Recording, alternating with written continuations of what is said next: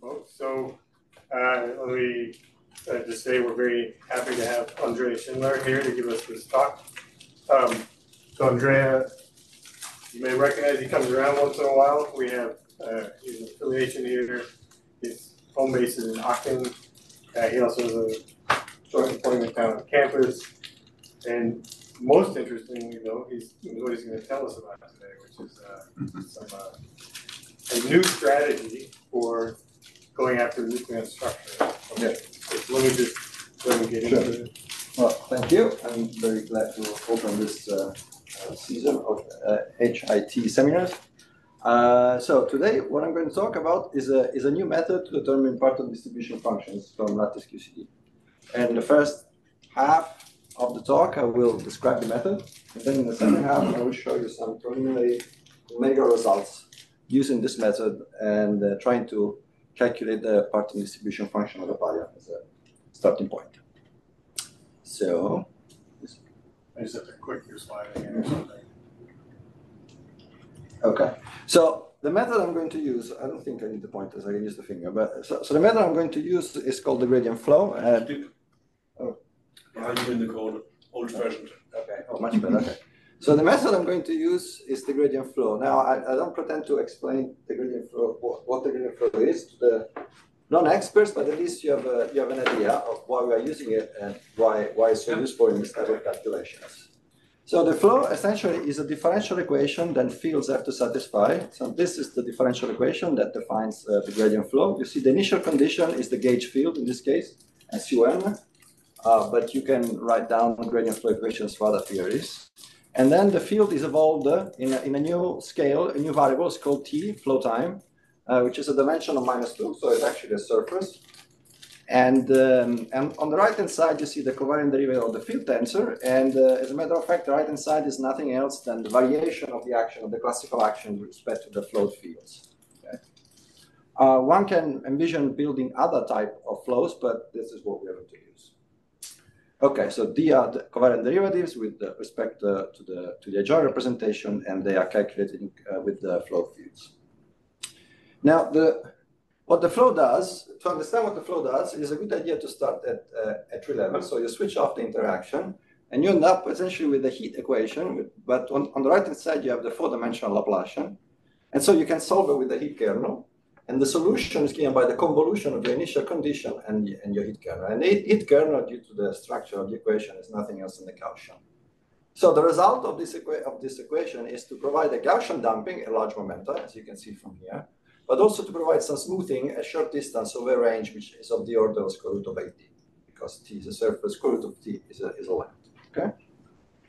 The most important property that we're going to use is the fact that one can show that once this flow time is fixed and positive, is finite, any correlation function that involves flowed fields does not require additional renormalization. In other words, the continuum limit of this field is finite when you insert it in correlation function.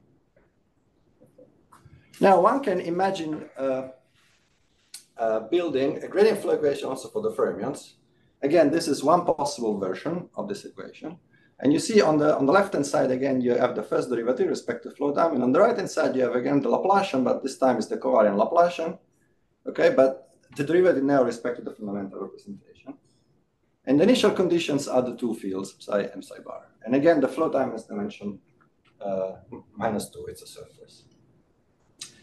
For the fermion fields, the solution, when you switch off the interaction, can be obtained in the same way. In fact, the kernel is exactly the same as the Gaussian. And the effect of the gradient flow equation is identical. Namely, it provides a smoothing over a distance, which is of the order of square root of 8t of the field, but it also provides a Gaussian damping at large momenta for the field. Now, the only difference between the fermion gradient flow and the gauge gradient flow at this point is that while the gauge fields do not require extra normalization, they don't add any extra UV divergences to the theory, this is not true anymore for fermions. Namely, fermions need to be renormalized. But the biggest advantage of using flowed fermion fields is that any bilinear or any n fermion operator renormalizes only with the fermion content. Namely, any bilinear renormalizes always in the same way. Any four fermion operator renormalizes always in the same way. And it's just the appropriate power of this renormalization factor here. The reason for this essentially is because the flow time provides an additional cutoff to the theory, and it removes all the short distance singularities of this field. And so the only normalization you have to take care is the normalization of this, like the normalization of the wave function. Okay. As a consequence of this, for example, you take the condensate, which is, let's say, psi bar psi. Now, if you use a physical cutoff, like the lattice spacing, these objects under renormalization can mix with lower dimensional operators, and they become very difficult, okay, to deal on the lattice. You see, for example, and in the case of the gradient flow, if you take the scalar field at a non-zero flow time, this object renormalizes multiplicatively, and somehow the short distance singularity and the power divergence is completely removed. Okay, so this is a summary. There are no additive divergences when you consider flow gauge invariant fields made of fermion fields, and the continuum limit is finite after normalizing the fermion fields appropriately. Okay. Okay. Good. And it does not depend on action. No, this result is true for any. You have to flow to the continuum. This result is true for any regulator. Does not depend. In fact, it's true also in EMS bar. So you can, but in EMS bar you have no. In EMS bar there are no power divergences, so that's kind of moot. But on the lattice also there are no. There will be power divergences, but there are none, and it renormalizes multiplicatively. So one could envision many ways to renormalize the float fields. I will just spend one slide because there is one particular interesting way to do this. In practice, we don't even use it numerically, but I needed the scheme to do the perturbative calculation. So this is just really technicality. But one possible way to normalize the float field is to normalize correlation functions with expectation values of the d/slash operator. Okay? Namely, you define something called ring fields, which are renormalized and finite fermion fields, and they are defined in such a way that the expectation value of this slash is 1 over t squared. This object is dimension 4, and this is dimension 4. Okay? So this is just a renormalization condition for the ring fields. The reason why this expectation value is convenient is because you can calculate easily this both on the lattice and in perturbation theory, for example, in dimensional regularization. So this object is a non-perturbative definition of the float fermion fields in the regularization independent way, if you wish. Keep in mind that when t equals 0, obviously this object makes no sense. This makes sense only at positive flow time. Now, defining the ring fields in this way, you can calculate the change of scheme between this scheme, for example, and the MS on the MS bar. And this is known up to next leading order. But just to give you an idea, at next leading order, you obtain the change of scheme. You obtain it in this way. So mu is the normalization scale. You see the flow time, and you see this finite part. This finite part, the log of 432, shows up all the time, a little bit like the Euler gamma and 4 pi in the MS and the MS bar. Okay. So if you choose the ring fields, this constant will show up. Okay. So the strategy we follow is the following. Given the renormalization property of flow fields, what we try to do is to calculate some finite correlation function on the lattice and non-zero flow time. And then, of course, we need to understand how to then compute the physical matrix elements, which are the one at 0 flow time. And to do this, you use an asymptotic expansion. It's called short flow time expansion. And you calculate these matching coefficients in perturbation theory. And then, inverting this relation, you can calculate the renormalized matrix element at 0 flow time. Keep in mind that the scheme that you use to calculate the matching coefficient would be the same scheme that you obtain, would be the final scheme of this matrix element, because this object should be independent of what scheme you choose to factorize to do this short flow time expansion. Now, these matching coefficients are calculable in perturbation theory only if the dimension of this object and this object is at least the same, okay? Because then the corrections are logarithmic. But if, for example, this object receives contribution from lower dimensional operators, then you have some power divergences in the flow time, and then this object you better calculate non-perturbatively on the lattice. Okay, this does not concern this quantity in particular. Now, this idea has been used in I've been using it in the last 10 years to attack the problem of CP-odd operators that contribute to the neutron EDM.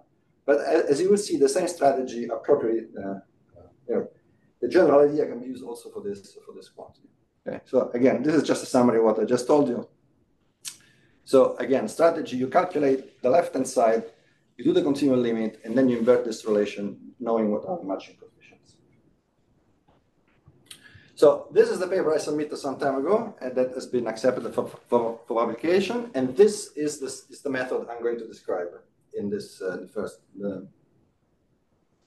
let's say, 15, 20 minutes. Okay.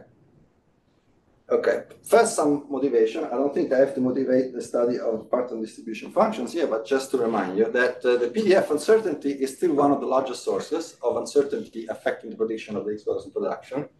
This, in fact, is the plot that was produced by the LHC X-section working group.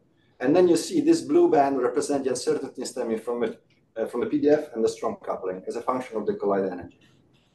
But the PDF contributed also to the extraction of standard model parameters like the strong coupling and the W mass. Okay, but maybe most importantly is that because the PDF uncertainty becomes rather large at large Bjorken X, they might affect all the analyses which aim to try to find direct new physics evidences. Okay. So what's the story between parton distribution functions and the lattice? The story goes back some years ago. Okay, in principle, the connection between PDF and hadronic matrix elements, which are the things that you can calculate on the lattice, is achieved through the moments of the PDF. So the moment, as you will see, the moments of the PDF are directly related to hadronic matrix elements. So this means that the lattice can provide, in principle, a means for the complete reconstruction, because if I calculate enough moments, I can reconstruct the full PDF. Now, this possibility has essentially remained unpractical because there are both theoretical and numerical challenges which are associated to the calculation of the high moments. Okay, and I will try to summarize this. But namely, the continuum limit becomes really too difficult for n larger than 3. So essentially, you are constrained to do to x squared, and x cubed. Additionally, for n2 and 3, for x squared and x cubed, you need some non-vanishing external momenta to somehow help you out with the renormalization problem. And this degrades the signal-to-noise ratio. Now, the situation has been nicely summarized some years ago in a review by Christoph and Marta, where they state the following. Realistically, only the lowest moments of PDF and GPDs can be computed due to large gauge noise in high moments and also unavoidable power divergent mixing with lower dimensional operators.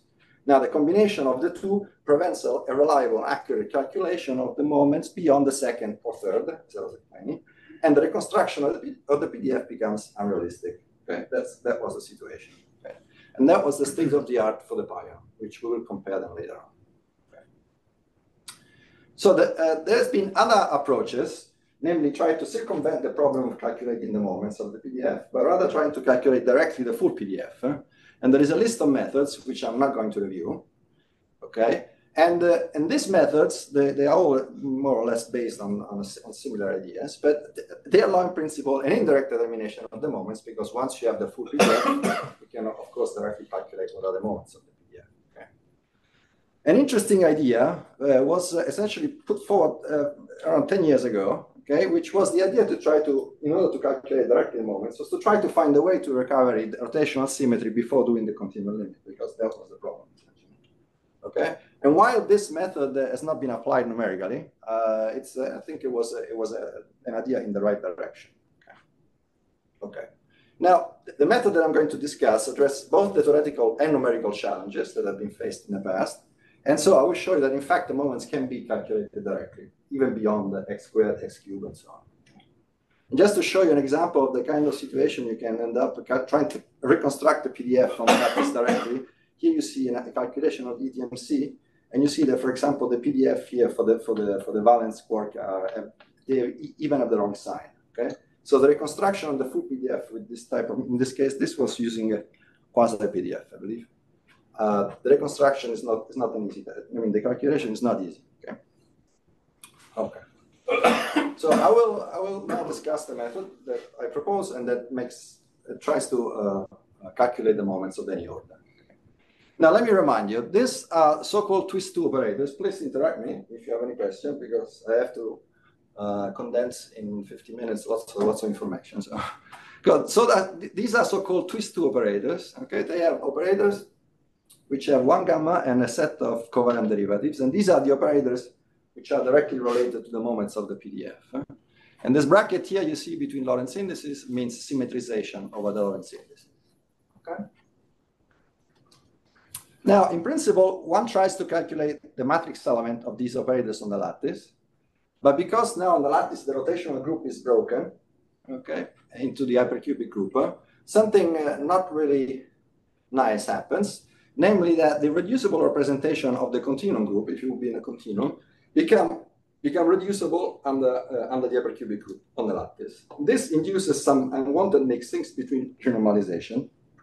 In particular, there are reps of H4 that contain operators of different dimensions, and so they allow mixing with lower dimension operators, and it even complicates the mixing with operators of the same dimension. This is a fact that not how many people talk about, but there is also this fact to take into account. I'll give you an example, and perhaps the best example comes from the operator with 3 Lorentz indices. So let me go with this operator. So let's say that you choose the 3 indices to be the same. Okay, if you do the calculation, you will discover that this object has a power divergence like 1 over a squared. And this power divergence, in fact, is not even recovered in the continuum. This object is there because you're breaking O4 symmetry on the lattice. Okay, so there is no way to cancel that once you do the continuum limit unless you explicitly subtract that divergence. So you have to calculate the coefficient of this guy.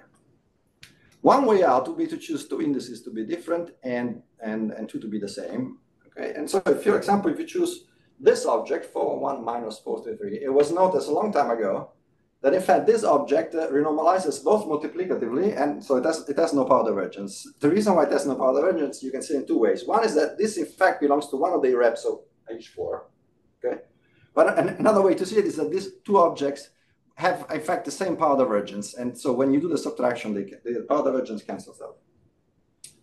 Another possibility would be to choose 3 different indices, and then in this case, with 3 different indices, there is no mixing, and so this object renormalizes multiplicatively. The disadvantage of these 2 last options is that in this case, you have to inject a non-zero spatial momentum in the correlation function to do the calculation, and in this one, you have to insert two different momenta in 2 different directions if you want to calculate the matrix elements. And every time you inject the momentum in this type of correlation function, the noise increases. Okay, so in order to avoid the problem with the renormalization, you increase the gauge noise of the correlator. Okay. Now, if you try to go beyond this, at n equal 4 is still possible, but then if you go beyond n equal 4, so beyond x cube, this problem is unavoidable. You cannot find any combination of Lorentz indices that remove this type of power divergences. So the strategy is the following now, in order to try to solve this problem. You calculate first the matrix element of the flow that twists 2 fields. Okay, and as I've shown you at the very beginning, these objects, in fact, do not have any power divergences. They just renormalize in the simplest possible way. They renormalize like a bilinear, okay, because they have 2 fermion fields. Now, you can try to renormalize the fermion fields, or you can build appropriate ratios, which have 2 fermion fields in the numerator and 2 fermion fields in the denominator. In the ratio, the normalization cancels out, so these ratios are finite in the continuum limit. And then what you have to do, you have to construct now fields which are based on the representation of the continuum theory, because at finite flow time, I can do the continuum limit. I don't have to worry about my rep under the hypercubic group. I can just do the continuum limit. After I've done the continuum limit, I can use a basis that belong to any rep of A4 and do the matching with the perturbative factors that I just shown you earlier. And in that case, because now you are in the continuum, the matching is multiplicative, like you would be in the like it happens in the continuum. Okay. So this is a slide to try to remind myself that how it works to build O4 irreducible representations. If you find it boring, I can skip it. But the idea is that you build a tensor, which is a rep of the linear group in 4 dimension, which is essentially all the matrices which are invertible. Okay, and then this is a group, and you sum of all possible permutation on indices, and this becomes an rep of GL4. Now, if you want to rep of the orthogonal group, there is another operation that in fact commutes with the symmetry operation, which is the contraction of 2 indices. Okay. And so what you notice is that the subspace of all the traceless tensors are invariant under O4. And so I can always decompose a tensor as a traceless part plus some trace terms. Okay?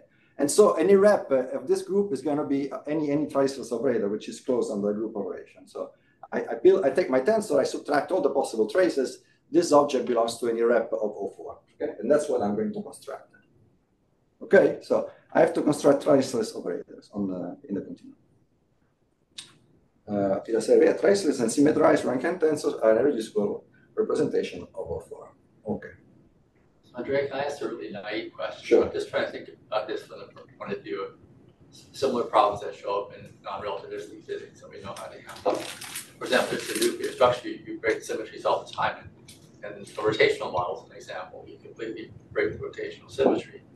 But what you do there is you just apply the rotation group the rotation operator to the state that you break and restore the symmetry. So why is there not some real simple step like that you can take here as well? Because you're on a lattice. So if you forget the flow time, you're on a lattice. And so you would have to do the same kind of objects, but for H4, for the upper cubic loop. And so if you don't do that, then quantum corrections would generate for you because the symmetry is broken and some power divergences. That's what's happening. Makes sense. Yeah. As a matter of fact, you can see the applying the gradient flow as an intermediate regulator that allows you first to recover the symmetry.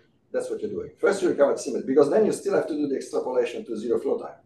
But there, at that point, you can do it with the continuum symmetry. That's the whole idea. Okay.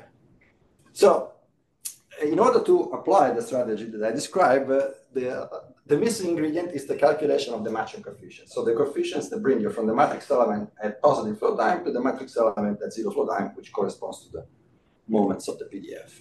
Okay, and so now I remind you that this object is the flow. These are the tower of twist two operators containing now float fields, both fermions and the gauge fields in the covariant derivatives. And this object, as I told you, renormalizes multiplicatively because it contains two fermions. So it renormalizes like any bilinear. Okay. So you can define this object normalizing with these lashes. So if you wish, dividing this correlator with this object here, and imposing that this expectation value is proportional to 1 over t squared. Okay. This is the scheme I've used in the perturbative calculation. But as you will see, numerically, it might be advantageous to do something else, but I will get there. So, but this is the scheme I've used in the perturbative calculation. So once you have now renormalized the fermion fields in this way, you take any rep of O4. So you consider the traceless operator. You see here, this is the twist two operator minus the trace terms, and then this object, the expectation value of this object is proportional to the average x, the moments of the PDF. Okay. And I can do this for any n. There is no restriction in the order. This is true for any n.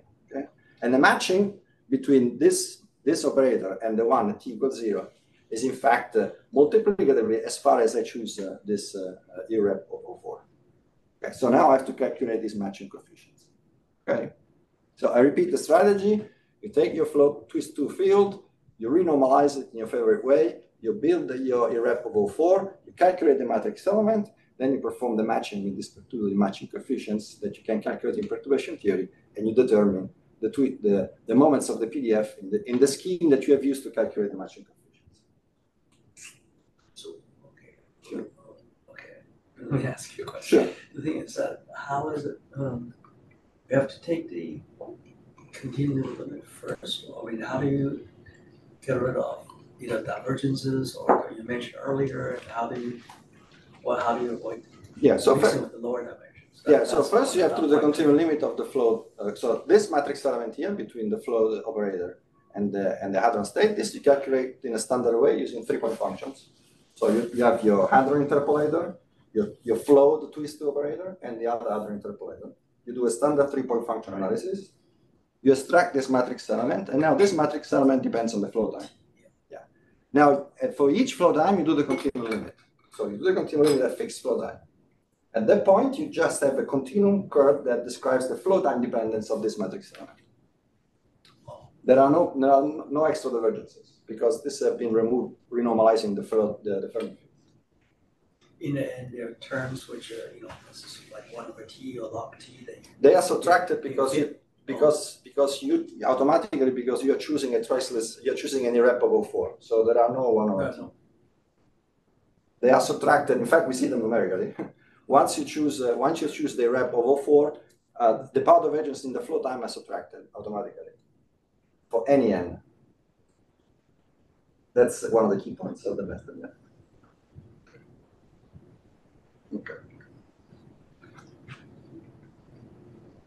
So the calculation of the matching coefficient is done in a usual way. So you probe the operator with some external unflowed quarks.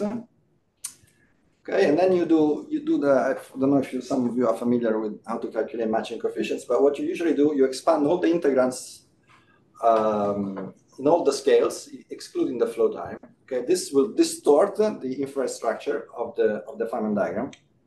Okay, but because on the right-hand side you expand in all scales and there is no additional scale, all the Feynman integrals are 0 in dimensional regularization, for example. This means that the infrared structure, somehow the infrared poles that you obtain on the left-hand side would have to match the UV pole that you obtain on the right-hand side. And so you can read off immediately from the pole and the log structure on the left-hand side the matching coefficient. In fact, we can discuss how this is done, but essentially this is how you do it. Okay. So you calculate in this point at one loop the matching coefficient, calculating these Feynman diagrams in the way I just described. The Feynman rules are slightly different from the usual Feynman rules, and the reason is because you have flowed fields here. Okay, so this operator now is flowed, so you have extra diagram because I have to describe the evolution of the fields with respect to the flow time. Okay, but these are known, and even though there are a little bit of extra Feynman rules and Feynman diagrams, calculation are actually rather not too difficult. And nowadays we have the technology to go to two loops, to next Woodding order with this type of calculations. So now, in order to, okay, so at one loop, I've done the calculation at one loop at this object, and the structure of the result is as follows. You have a log with the coefficient, okay, and the finite part. Now, the coefficient of this log, because of the way they are defined, in fact, has to match the one loop anomalous dimension of the twist operators that was written by Ross and Pilchik in their famous paper about asymptotically free theories. Okay, and then there is a finite part, which is let's say the new. This is, if you wish, it's a check of the calculation, and then there is a finite part, which is the new result of the calculation. That for n equal 2, so when you have two Lorentz indices, so gamma mu d mu, if you wish, for n equal 2, that operator gives the fermionic contributions to the energy momentum tensor, and this calculation was already done some years ago, and in fact for n equal 2, I reproduce their result, but this is generic for any n. Okay. Now, one technicality for lattice practitioners is that one has to worry also about cutoff effects when you do the calculations. So one should check, one should try to understand what kind of discretization errors one obtains in these calculations. And again, in the standard twist 2 matrix element calculation that you see here, oh, there is a 2 missing here. Okay. Beside the order A, the linearly dependent lattice spacing cutoff effects, which comes from the lattice theory, for example, or the A square, depending on the lattice action you're choosing. There are also specific cutoff effects that depend on the operator. And if you use, for example, Clover-type fermions, which are a very popular lattice action used nowadays and relatively cheap to simulate, compared with Wilson fermions, for example, then these operators have order A contributions, which are different for any n. And to my knowledge, they're known only to n equal 2, okay, and only in perturbation theory. This means that if you want to use some Clover type of ensemble or lattice action in your simulation, you would have to face not only the problem with the renormalization, but also the problem with rather large cutoff effects as soon as you go for n larger than 2. Okay, for n equal 3 or n equal 4, we don't know what are the coefficients of these order A effects. Okay. The solution would be at that point only to use Ginsburg fermions or to use Wilson twisted mass and maximal twist, okay, which removes this order A. There is also VTMC, I've shown you earlier, obtained with the twisted mass. Now, if you now use this method to calculate the moments of the PDF, you are calculating this matrix element here. Okay. Now, it turns out that if you do an analysis a la Zimanczyk of these correlators, you will find out that beside the standard or the standard cutoff effects that you have in the corresponding lattice theory, you have two types of additional order A effects. One which are order AM, okay, And then there is another one, which I don't think I mentioned here, which has some sort of short distance cutoff effects, but they should not appear. They do not appear when you calculate this type of matrix element. They appear only when the operators are close to each other. That is not the case. Okay. So, for example, one can imagine to try to calculate ratios of moments. Okay, and these ratios have a double advantage. The first advantage is that this renormalization of the flowed fields cancel out in this ratio.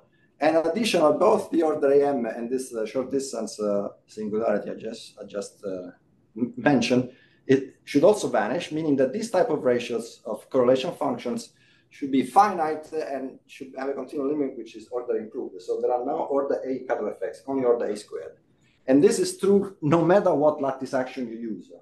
Okay, it doesn't matter. So in other words, if you improve, of course, if you use Wilson fermions, you would have order A from the Wilson. But if you use Clover fermions, for example, or some variant of the Clover fermions, which is the one we are using, then these ratios have cutoff effects which are order A squared. Okay, so let me re-summarize the strategy. Okay, one calculates this hadronic matrix element, which is calculated on the lattice using standard techniques, calculating 3-point functions. And from this one reads off from the reduced matrix element the moments of the PDF, what we call the float moments of the PDF. Then one uses the matching equation to reconstruct all the moments in the scheme that you prefer, MS or MS bar. Okay, and the matching is multiplicative for any n. And so, for example, if you want to calculate x cubed, one possibility would be to choose an operator which has all the 4 indices to be the same. Okay, the problem that I mentioned before is completely wiped out; it doesn't exist anymore. And this object now will have a finite continuum. This matrix element of this guy will have a finite continuum limit and have a multiplicative matching, which is given by this factor I just showed you earlier. Okay. Now, the advantage of this operator now is that it automatically solves the second problem, which is the one of the signal to noise, because to calculate this matrix element, you don't need any external momentum. So you don't have to inject momentum. If you don't need to inject momentum, the correlator is actually is way less noisy than if you would inject momentum. Okay. So in the end, the strategy will be the following. One calculates ratios of correlation functions, let's say x squared over x or x cubed over x. One does the matching and using perturbation theory with the matching factor I just showed you. And the only input that one needs is average x at a given renormalization scale in the same scheme. Okay. So since average x is in fact a standard, by now is a rather standard calculation on the lattice, because average x does not suffer from all the problems that I've shown you earlier, just if you go beyond average x. Yeah. You have the angular 4 case. You have besides 444, you have alpha 44. Would they involve any moment other directions or not? Yeah, so yeah, you have also special directions. Yes, you do. You have a 0 moment? It doesn't matter, because this will be non-zero. Yeah. And this object, you have it there just to remove the power divergence. The power divergence is there also, even if the momentum is 0. Okay, yeah, that's what we do. Right. So, yeah. Okay, so.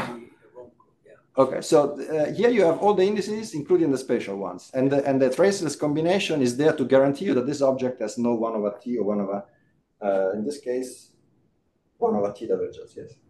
Yeah, the same thing as like, Martinelli is a t00. In that case, do you have a t00? No, it's not the same minus because 1/3? It's not the same because they don't have the flow time. So.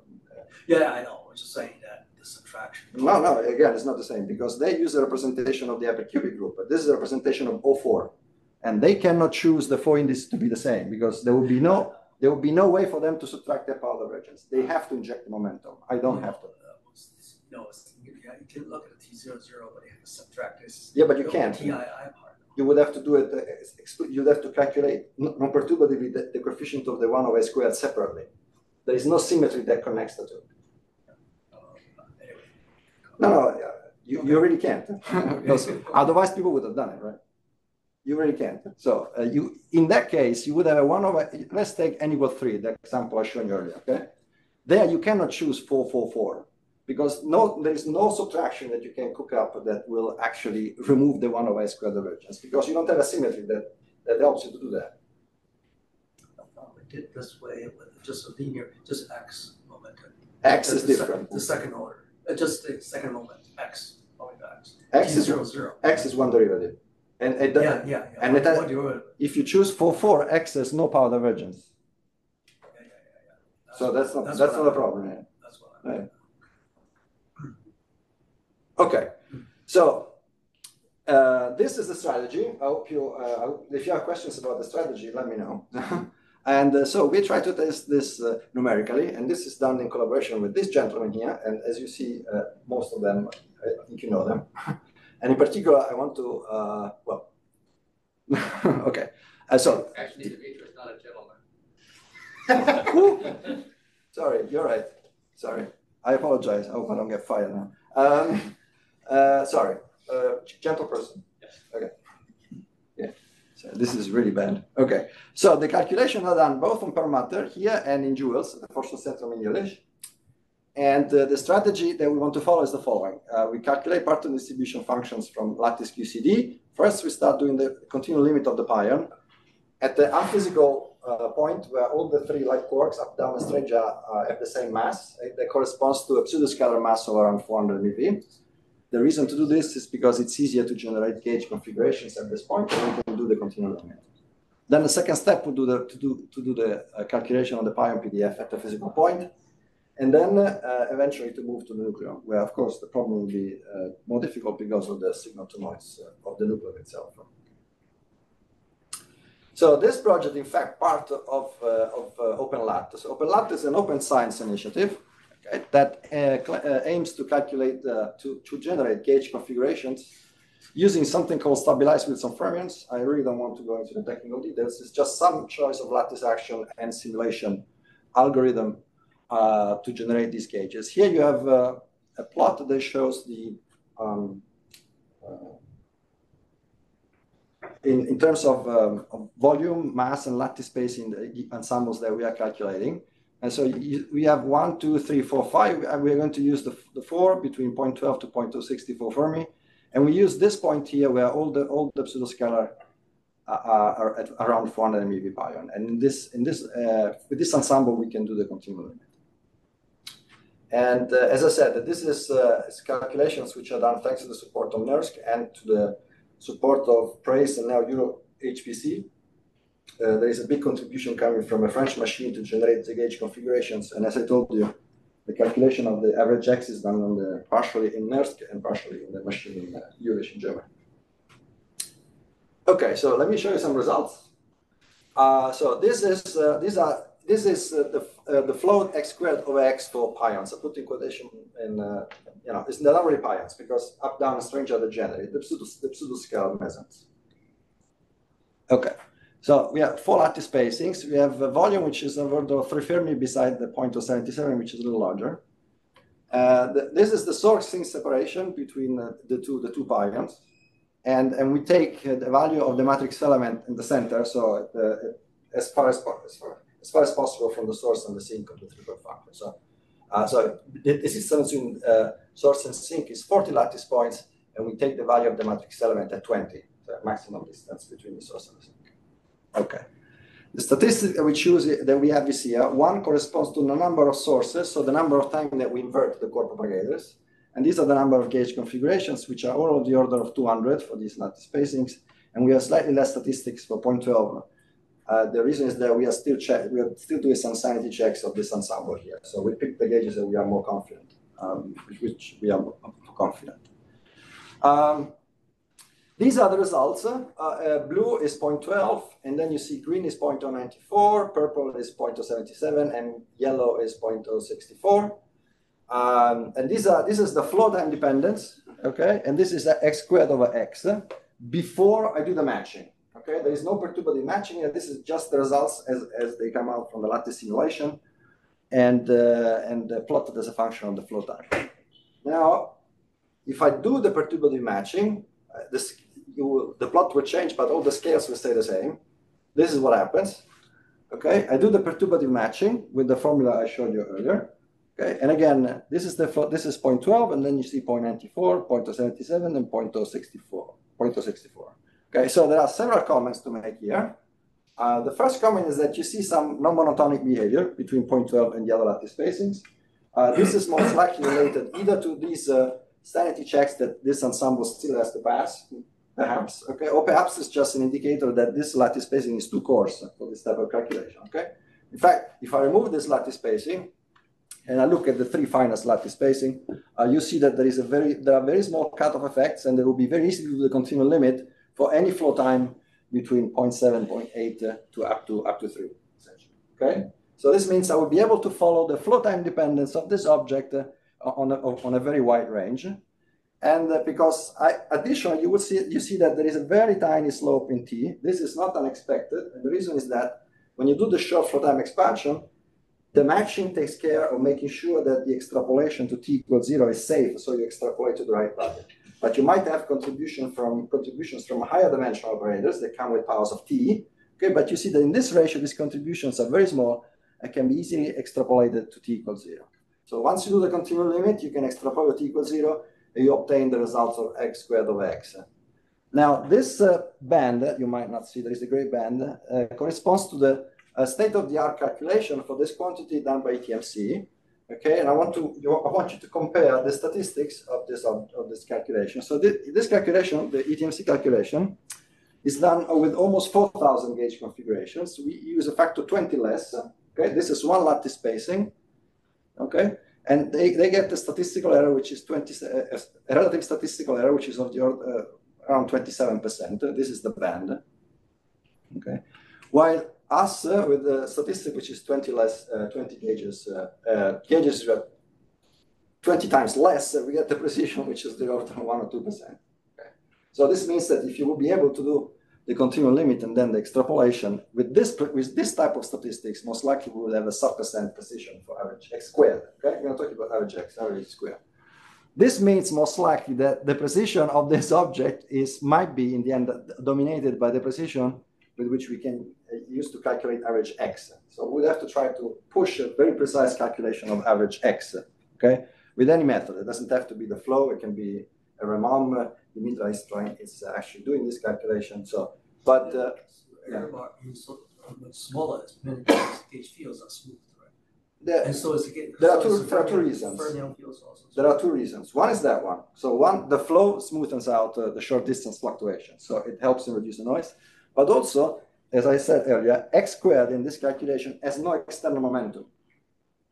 They need at least 1 or 2. So, I think actually in this case they have 2 external momentum to the calculation. Yeah. Okay. There's a PDF calculation from Aachen. I think they have maybe better precision. But calculation using direct calculation or trying to reconstruct the PDF? The computer PDF and then construct it. Yeah, no, I'm comparing just with direct calculation because that's the same thing we are doing. So, but when we will have when we do the final analysis, we will take into account also indirect calculations of the moments using the reconstruction of PDF. But there you see those type of calculations have a whole different set of potential systematics. It would bring me to discuss these exosystematics they might have. So here I'm just comparing the statistical uncertainty with this gray band. The red data point here is an additional systematic that they have due to the excited state contamination. Okay. And keep in mind, one should also keep in mind that they have a slightly lighter pion, 260. Okay, we have a relatively heavier pion, around 400. And so, when you go to lighter pion, the statistical uncertainty might increase also for us. So there is also this factor that plays a little. But between 260 and 400, we are talking about a factor of 20 in statistics and a factor of 10 in. So the difference is huge. Okay. Do you really need that many points in the T? For this study, it's fine. But the future way, because so in principle, no. You made a good point. So in principle, no. But before you do the simulations, you don't really know. Okay. In fact, there is another piece of information that might be useful. So here with these arrows here, I'm trying to describe essentially the largest size of the operator once you flow it. Okay, and because the operator is done, the operator contains covariant derivatives. X contains 1 derivative, x squared contains 2 derivatives, x cubed contains 3 derivatives, and so on. This becomes objects on the lattice, which becomes larger and larger. Okay, and but when you do the continuum limit, they become ultra local again. And so the green point represents the size of this operator at this lattice spacing, and the yellow corresponds to the size of the operator at the finest lattice spacing. You see that, once you cut somehow the flow time dependence a little bit after, if you go a little bit beyond the size of the operator, you have cutoff effects well under control. If you go a too short distance, you will probe the granularity of your operator, and so you expect large cutoff effects. In fact, we observe them. So, okay. Okay, so this is X cube. Situation is the same. The simulation parameters are the same. The statistics is the same. And these are the results before the matching. Okay. And also, let me emphasize one thing. In principle, one do not need the matching to do the continuum limit. One could do the continuum limit at this level. Okay. And then do the matching afterwards. It's just for presentational purposes. Okay. So this is the result after you have done the matching. Okay, the blue points are again the 0.12, and then you see the green 0.094, 0.077, 0.064, and you see again some non-monotonic behavior in the lattice spacing.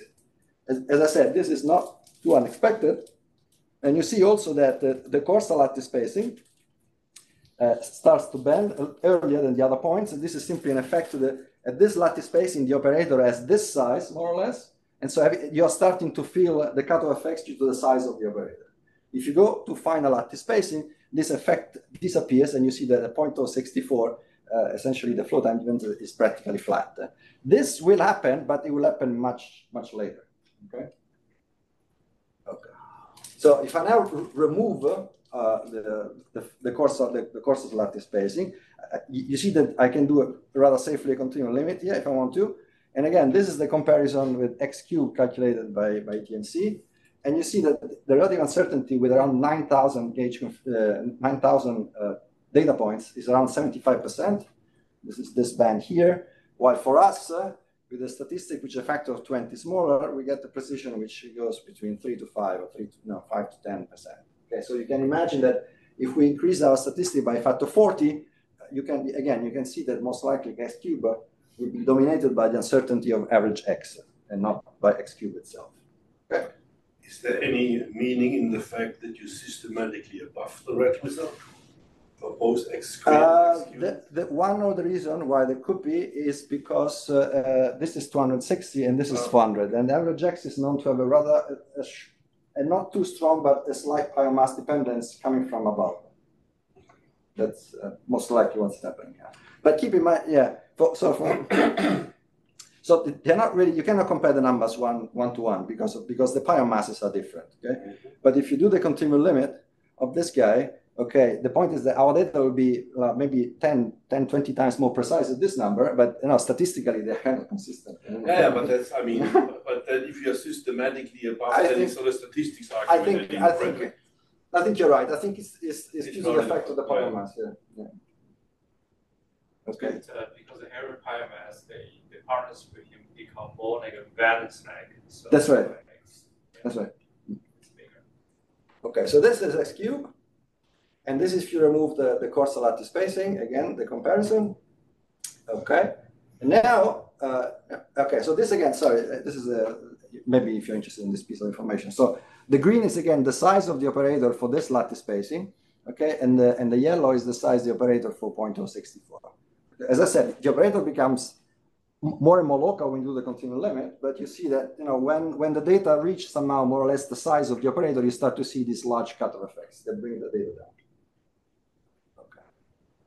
Okay, so this now is x to the 4. Okay. Okay, so this is x to the 4. These are the unmatched results. Okay, and let me show you the matched ones. So these are the matched ones. You see now the cutoff effects now seem to become monotonic.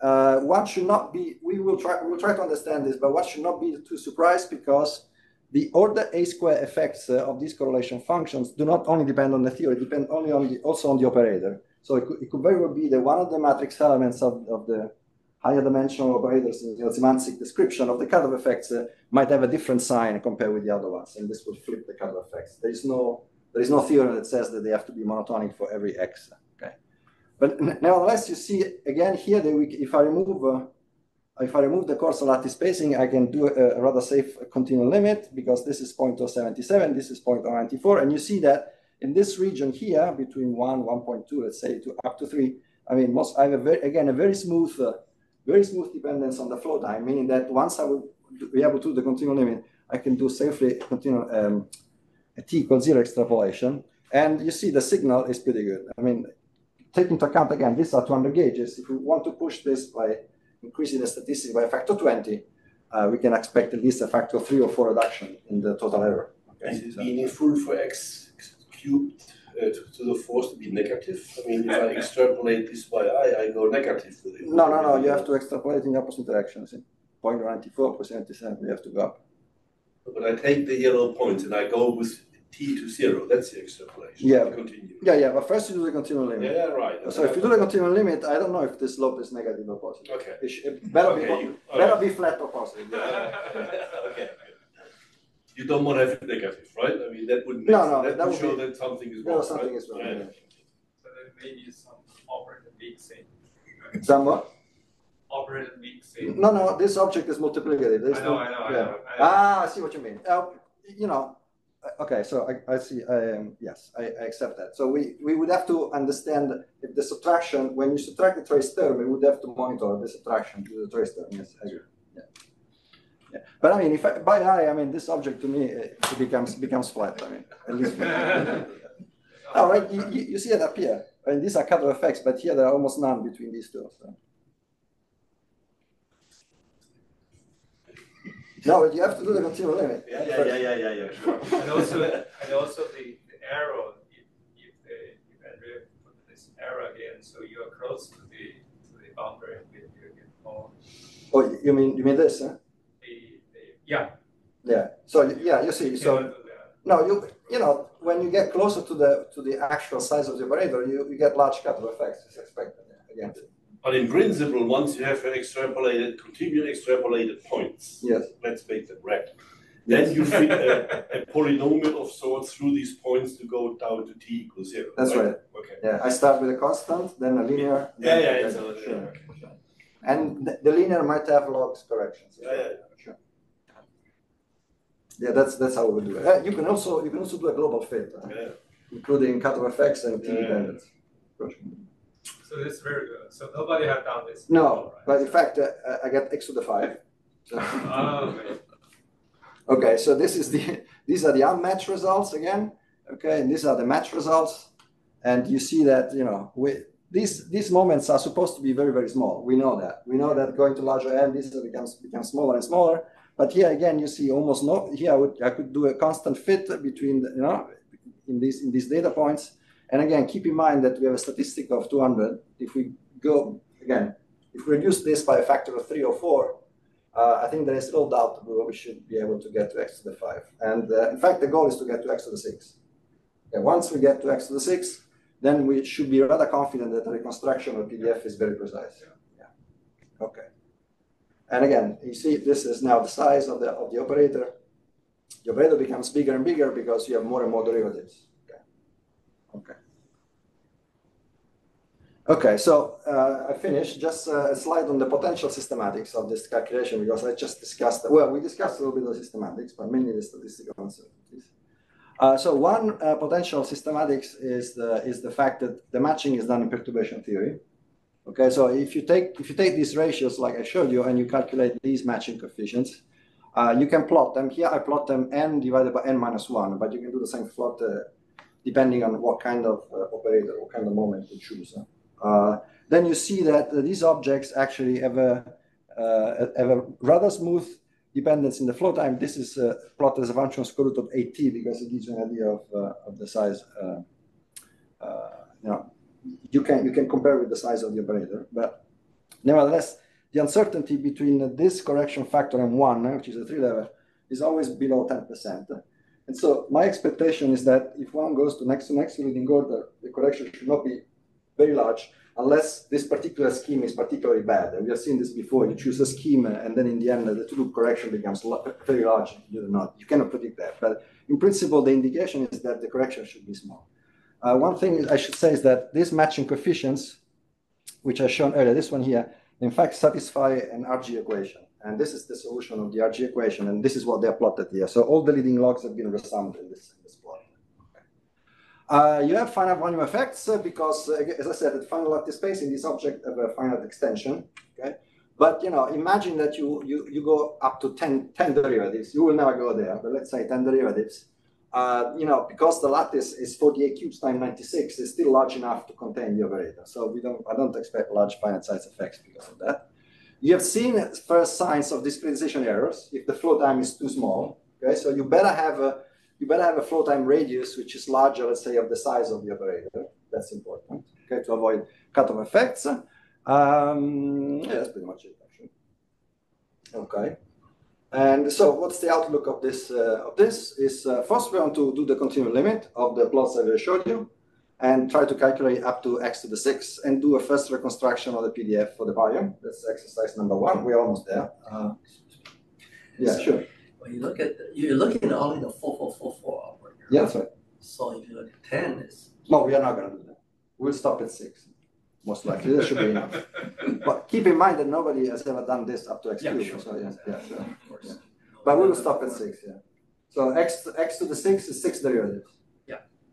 I mean, if you compare people using quasi PDF or pseudo PDF, they need a physical finite extent product of gauge lengths, which is at least 0.6, 0.7, 0.1 fermion.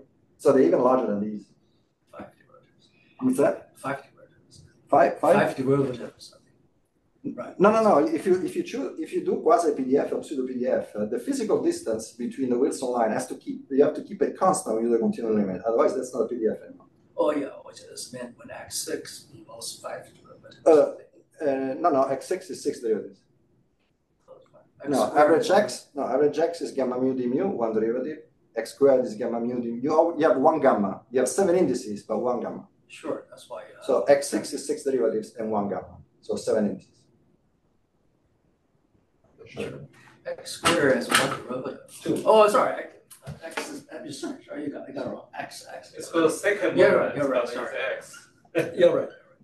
And so x is 1 derivative. If I add the second derivative, then I get x squared. Yeah. It's just a convention. People call it second moment. Second moment. That's right, Sash. When I was a student, that convention was driving me crazy. But yeah. Okay. But yeah, so x to the 6 is 6 derivatives. 7th moment. So that would be the 7th moment. Yeah, that's right. Yeah. Okay, so once we have that, we can reconstruct the full PDF, and then once this exercise is done, and the numerical results we're obtaining are way beyond my wildest optimism. So I think that we are really doing something interesting here. And so we want to move to the nucleon. Then, of course, for the nucleon, matrix elements will be the two problems we need to solve. One is the intrinsic noise to signal of these correlators because of the nucleon, and also because in that case we might have large excited state contaminations when we go towards the physical point. And then, of course, maybe the holy grade 1.0 will be to do the singlet, so to reconstruct the gluon. Okay. This and also the extension to the loop will be important to control one of the systematic of this type of calculation. And I don't have to tell you that there are many other potential applications for this with this method. This method can be generalized for GPD, for example. It's not this.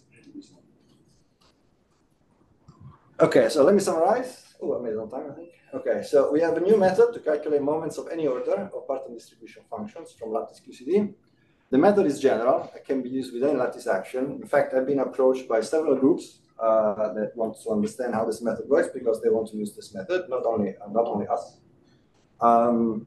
The idea is to make use of an intermediate regulator, which is the gradient flow, that simplifies the continuum limit. And after you have done the continuum limit and you have recovered the continuum symmetry, then you can use the continuum symmetry to let you do the matching in continuum perturbation theory, choosing this reps of O4 and traceless matrix, traceless fields.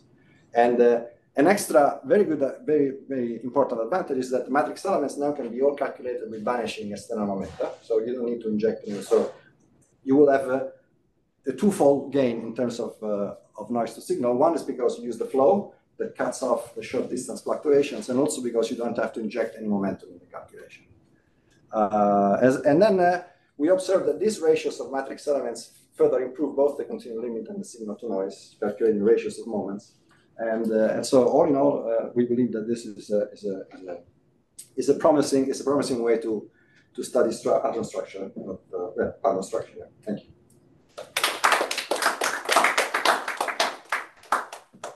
Further questions? Online questions too, if there's any. Very nice result. Beautiful. That's a great question. I want to agree. No comment. So, I mean, it's just nice. So, of course, to your last point, the ratio, do you have separate result without ratio? We are working on this. So there are two ways to do this. One is, okay, so, let me try to, maybe I go here, okay. Okay, so one way would be to actually implement on the lattice numerically the same scheme I've used in perturbation theory. So namely, normalize these correlation functions with d slash, okay? And this again is something you can do for any n. So you could repeat the same exercise I've shown you here, but instead of normalizing by average x, you normalize by d slash, also average x, and you can calculate them all. You don't need the normalizing, okay? But we haven't finished the calculation of d slash yet, so we have to test this, okay? But in principle, there will be a way to directly calculate average x.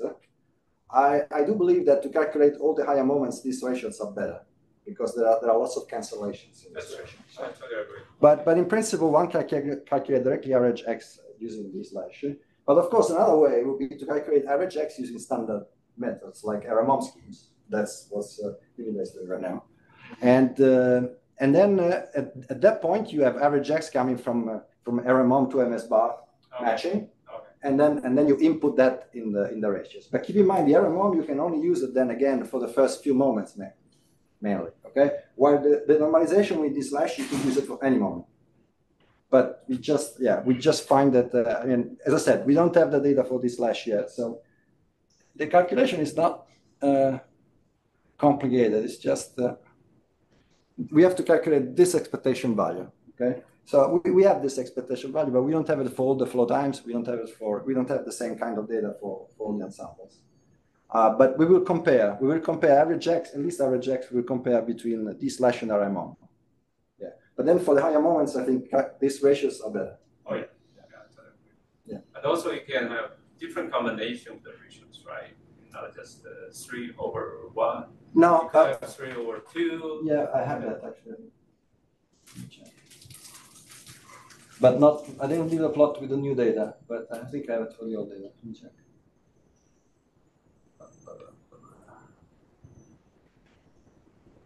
Oh yeah, yeah. So you could have all different combinations. Yeah, but because x squared is noisier than x, you are actually adding noises and you don't get rid of anything. Yeah, it's just a sign, maybe some sort of check or calculation, but it's not. Yeah, but you see, I mean, the same behavior also for x squared or x cubed over x squared. Yeah. Here, you have to take into account only the yellow points. The yellow points is the finest lattice spacing. Yeah. But this is also the older. This is an older statistic. So these points are obtained with just 22 pages. Oh, I see. So I haven't plotted them with the new statistics. So, yeah. Okay, so Andrea, I have another looking forward question. So I still remember when Shindler proposed the positive PDF, right? Mm-hmm. I mean, for the leading order matching, they can immediately get it, right? It's like one page with your version. But it took them like 10 years to get to loop. For your case, maybe less. No. Because I think you don't have, you're basically doing local operator matching, so I think it should be easier. This is state of the art, even, yeah. So we have to solve this matching equations to two loops. So you have to extend this to two loops. This is, I mean, you have. It's a local operator. Yeah, it's local. The PDF is like a final. No, this is all done in a continuum. Huh? You do this in dimensional regularization, and then you do MS or MS bar when you subtract the poles. Yeah. And as a matter of fact, on the left hand side, the UV is regulated by the flow. Is the IR that you regulate in the molecular. Yeah, the extension of this type of calculation to loops exists for fermion operators. Exists for They exist already. The technology is already there. Okay. You just have to borrow that and for your purpose. Yeah. The thing is that you need to you have to find what you need is to define some projectors here for generic n. I think that would be the most difficult task to do the calculation. But once you have the projectors for generic n, then you can do it almost automatically. Okay. So what's your expectation? For the two loop extension to this, 1 to 2, yeah. 1 to 2. Okay, that's very good. It's very nice. I mean, then you can do systematic, right? You can say what kind of uncertainty is theoretic uncertainty from the weighting power, matching power. Yeah, that's right. Yeah. But you have seen that the effect of the matching is not very big, even at this order, right? So you see, I mean, this is the effect. Yeah, I don't know. Yeah, there is something, but Sorry, may I have a naive question? It's actually on the page for introduction. Page 4. Page for the different methods. I just got a little bit confused. For the hadron tensor in 2019, is that by Jian Liang or Lian? I'm not sure. I might have. Did I quote the wrong? Oh yes. The hadron tensor method. Is this wrong? I thought maybe by Jian or Liang or. But this is Liang, right? Or do I do it? Oh yeah. I thought. Yeah, and also I thought it may be the same as a hadronic That's the same as one. number 1. Yeah. That's it's a sort of a repetition of this one. That's my understanding. Numerical imputation. It's the same similar thing, right? This is you, It's right? the same. Yeah. So. Okay, so this should be the same method, right? So you want me to remove this? Yeah. Okay. Yeah, I just make sure they're actually degenerate. Yeah, okay. I thought there's another method. Maybe I'll put Lian underneath here, and then okay. All right, thank you. Yeah. That was the primary motivation for the hadronic tensor. First one is to get I mean, if anybody, DIS, but so far we don't have a manpower yet to calculate it. Right, if anybody asks me to make a review, I'll do a better job. Okay.